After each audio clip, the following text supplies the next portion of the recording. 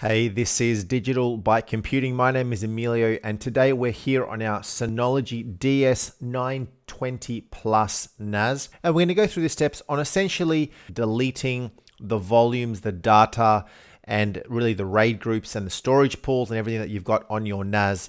Perhaps when you want to get rid of it. So we're going to go through that today. Before you do that, please subscribe to my channel Digital Byte Computing for a whole bunch of videos. Click on that bell as well to be kept up to date.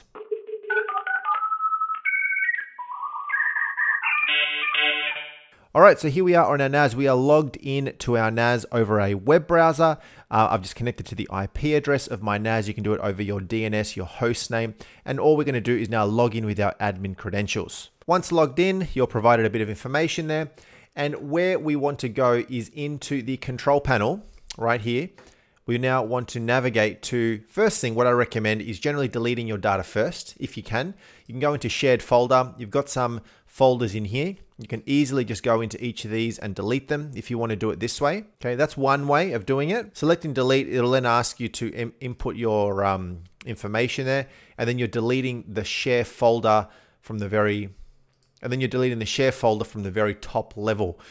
If you've got a lot in here, that may take a lot of time. So we can just go straight away and just kill everything essentially from one spot and remove your entire volume altogether.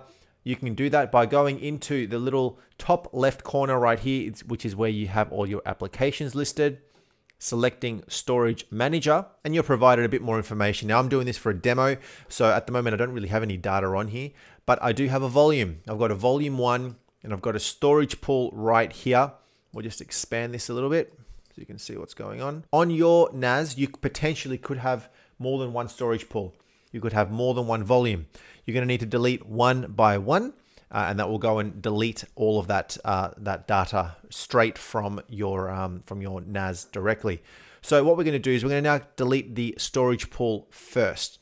So keeping aware that this is 8.17 terabytes, remove from here. Are you sure you want to do this? Essentially, all the shared folders within it are going to be deleted. We obviously deleted one already, so that's already gone. But let's just go ahead and say remove. All data will be removed. Are you sure? Yes, I'm very sure. You input your admin password. The process will now start. It's stopping some services, as you can see right up here, unmounting the volumes, and then that storage pool will get deleted. That is now gone. So by deleting the storage pool, we've also deleted the volume, and now the NAS is really empty with 4 disks that are unused. So here are our 4 disks. They're initialized, they're ready to be used. And from here, I can really go and create new storage pools, new volumes, do whatever I want, get rid of the NAS, sell it, or I want to rebuild a new structure. I want to put more disks in, remove the old disks, whatever you need to do.